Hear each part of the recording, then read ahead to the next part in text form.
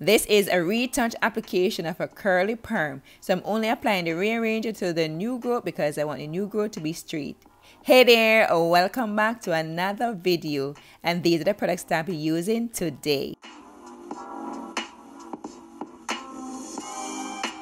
Aside from the products, there are other items such as towels, shampoo cape, section clips, shampoo comb, tail comb, rods, gloves, neutralizing bib, you name it, it's all there. These are the rods that I'll be using to achieve these curls. To start the curly perm service, I am draping my client and I'm ensuring that the towel is properly secured. Next, I go in and add the shampoo cape, and I'm using a plastic cape, and this will help to prevent any product or chemical that I'm using from catching onto the client clothing and damaging it. Of course, no client is going to be happy if they come to the salon and have their clothing damaged, and it's the reason why you want to protect their clothing, and that is what I'm doing. Next, I go in and I examine her scalp area to see if there's any abrasion or cut. Perhaps she did scratch her scalp and it is cut, so I want to ensure that there is none. This is how our new growth is looking. She is 3 months post her last curly perm, and she has just about an inch of new growth. After examining her hair and her scalp, we now go to the shampoo area to get the hair clean. And I'm emphasizing the hair because my intention is not to get the scalp area clean, as we want to not manipulate that area. So we're only applying the shampoo to the hair itself, and the reason for doing that is because when we wear a curly perm, we're usually using products to keep our hair moisturized. That product can cause coating on the hair shaft, and seeing that we are going to be putting the rearranger on the new growth in order to get it straight, if there is product on the new growth, it is going to prevent the product from taking, and so the new growth is going to remain natural or in its natural state. And if that is the case, then of course the client is not going to be happy. You are going to be disappointed also. So once we finish shampooing the hair, no condition applied, we then go ahead and towel blot the hair.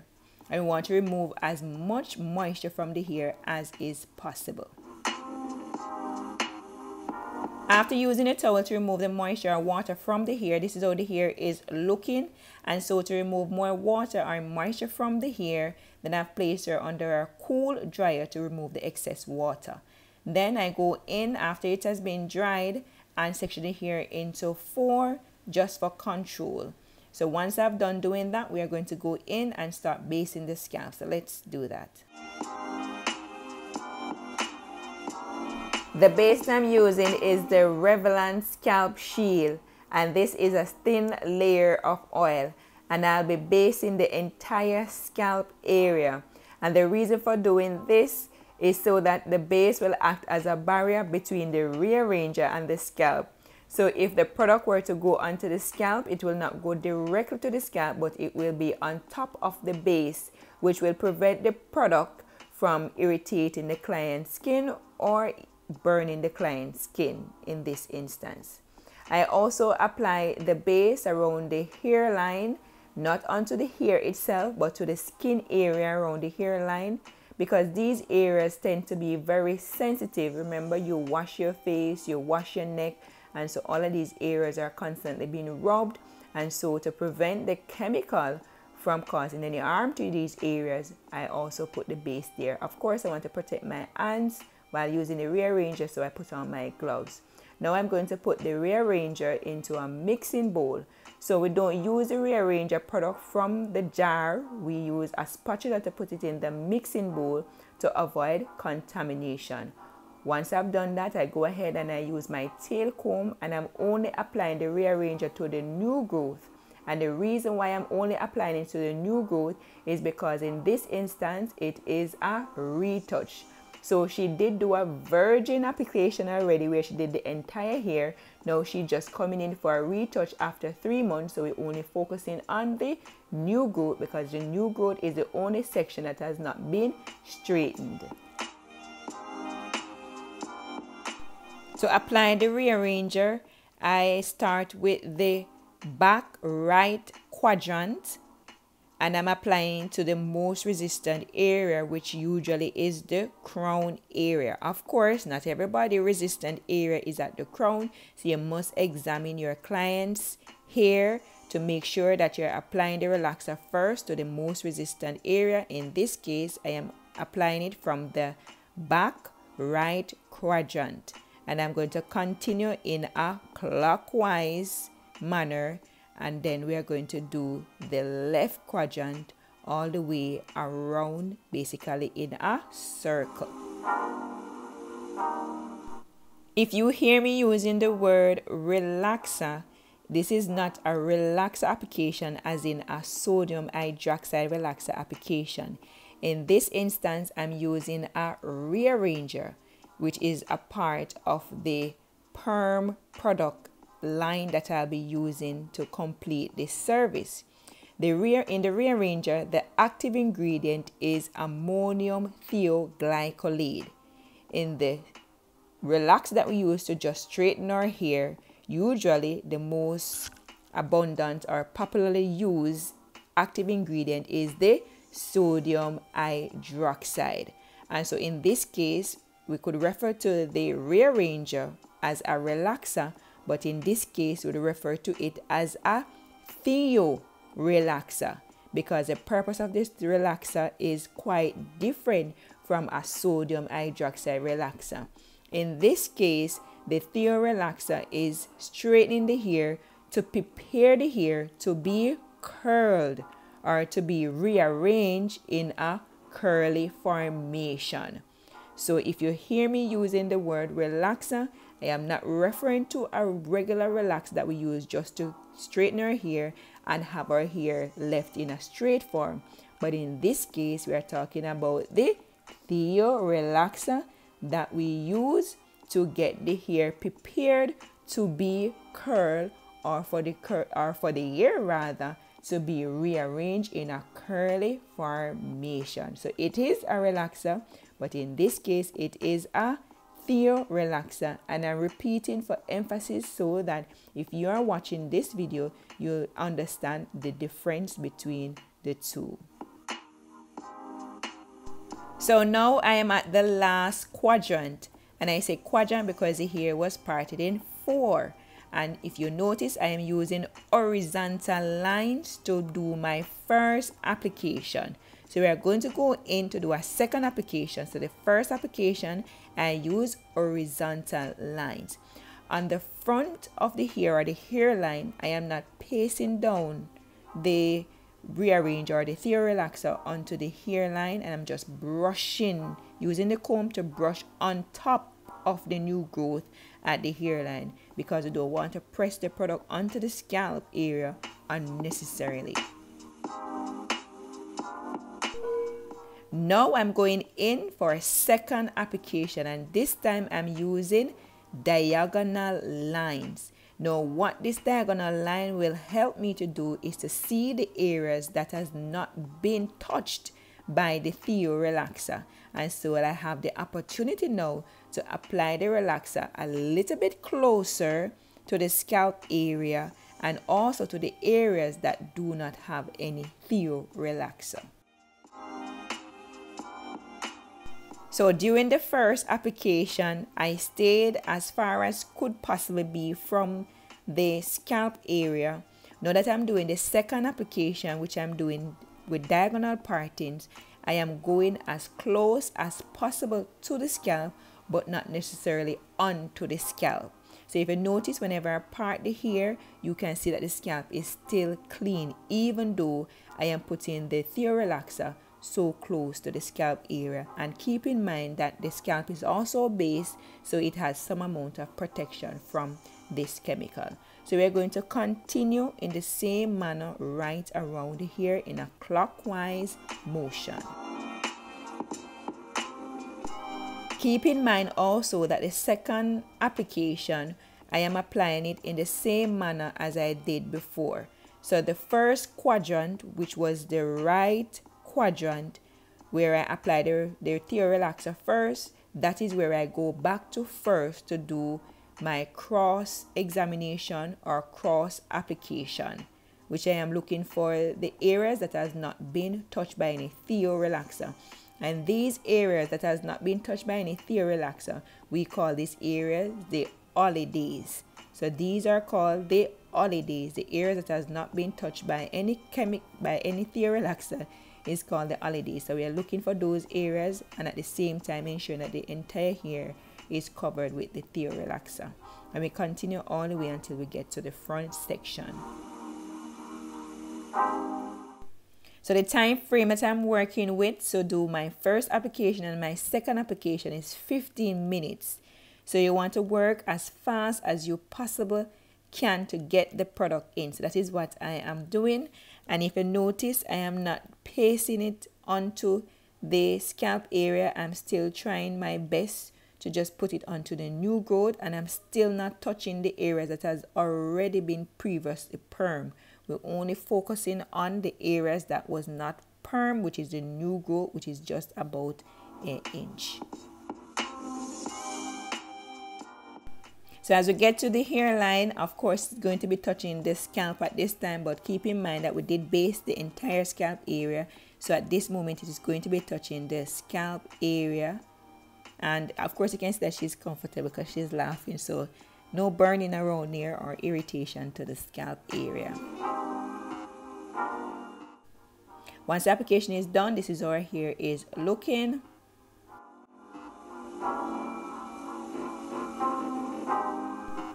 Then I cover the hair with a steam cap, and we're going to leave this steam cap on our hair for 10 minutes.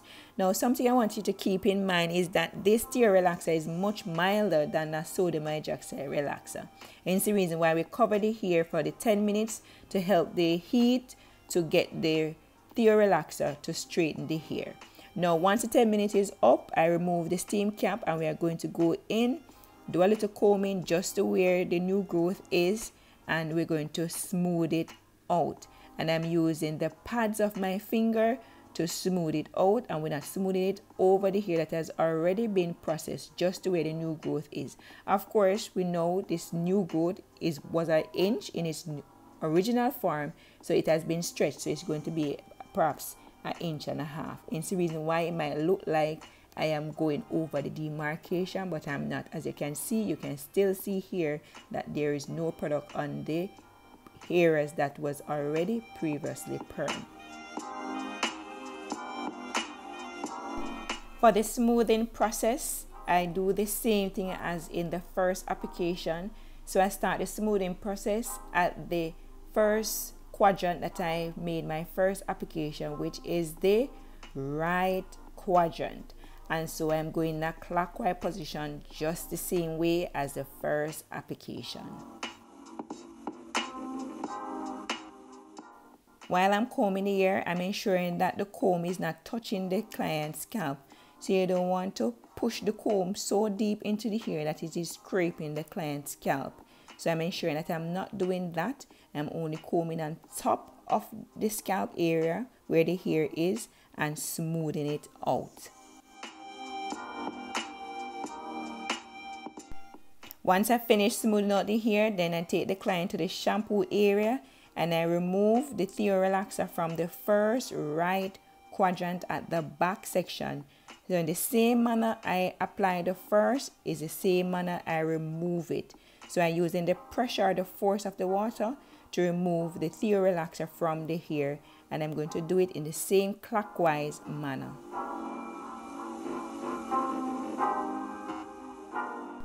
While rinsing the theo relaxer from the scalp area, I am not rubbing it into the scalp area. I am lifting the hair so that the water can penetrate through the hair and remove the theo relaxer from off the hair and the scalp area.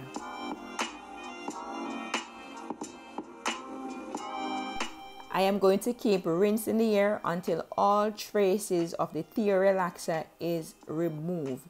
So you're going to rinse as much as possible until the product is removed. If you look into the shampoo basin, you can see that there's not a bubble anymore, so we can tell that the product is being removed from the hair. We are not going to be shampooing the hair. We are just removing the product and towel blotting it after rinsing it thoroughly. And now we are going to go in with the booster now, and this is where now we are going to start the rearranging of the hair into a curly formation.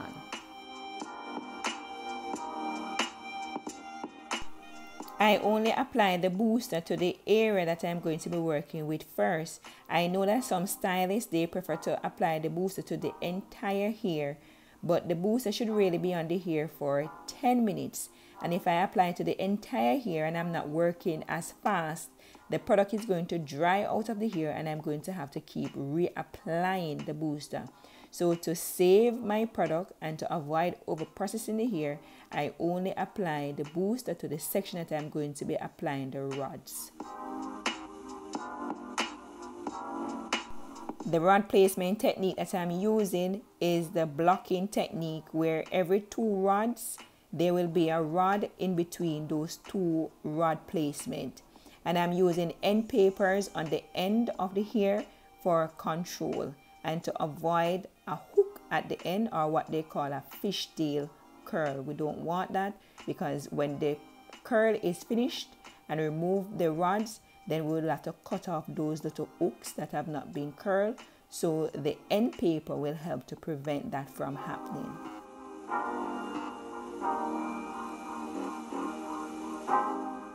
So we're going to keep adding the rods to the hair until the entire hair is completed.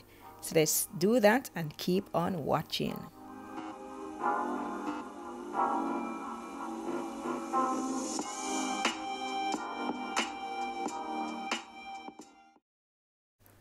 Now we are at the back section of the hair, and as was mentioned earlier, you can see that you're not seeing the scalp, which means that at the end of rodding the hair, you're going to have a full curl. So you're not going to be seeing the scalp, just as how the rods are laying, you're not seeing the scalp. In the same manner, when the rods are removed, you're not going to be seeing the scalp, and you'll see that as we go along and get to the end of this video.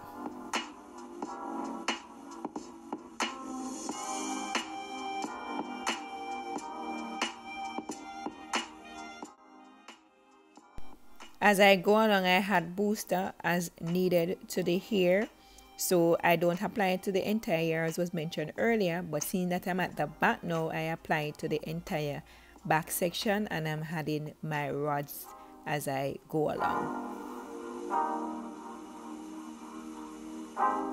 So as you can see, for the Retouch Curly Perm application, the only thing you had to the entire hair from root to end is the booster.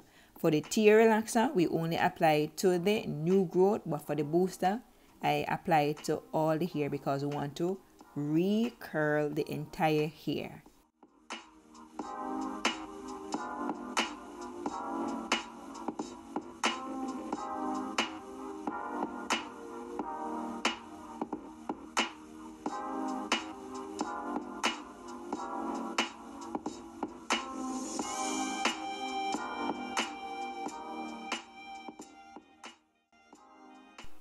As I get to the back, I want to ensure that I remember the rod that I placed last.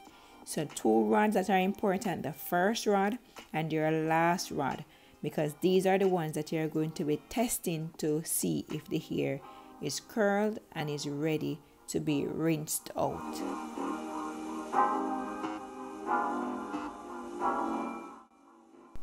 Once completed, this is how the hair is looking with the rods.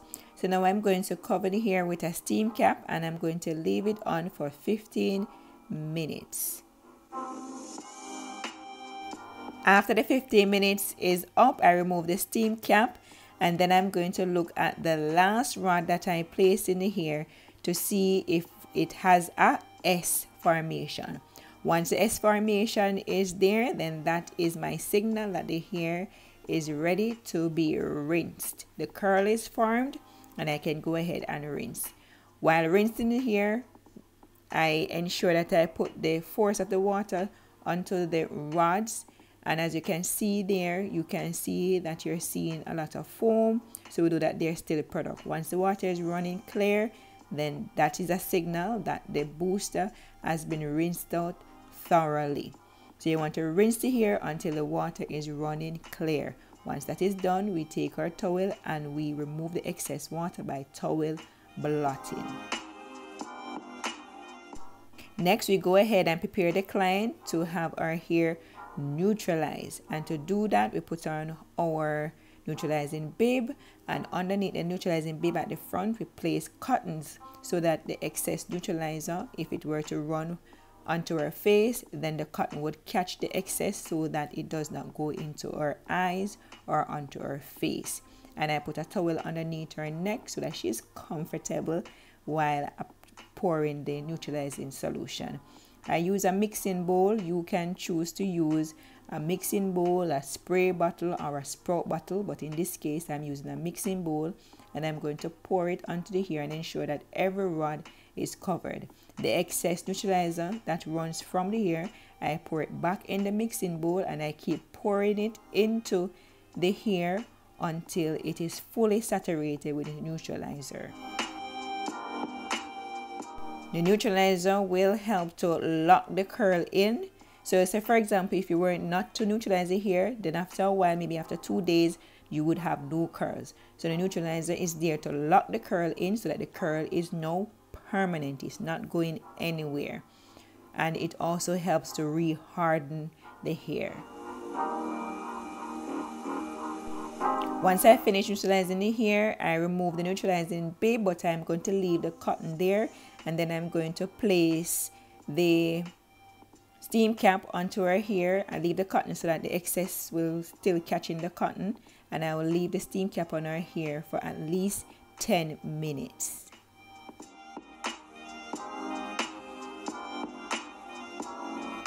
After the 10 minutes is up, I am going to remove the steam cap, and then we're going to rinse until we see the water running clear.